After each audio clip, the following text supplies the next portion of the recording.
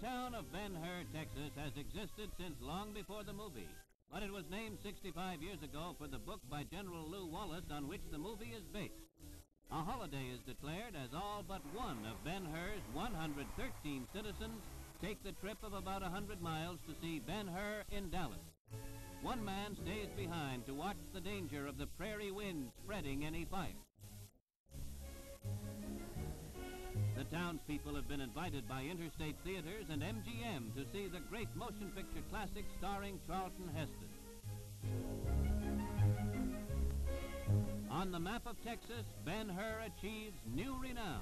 What's more, everyone has a wonderful time at the show.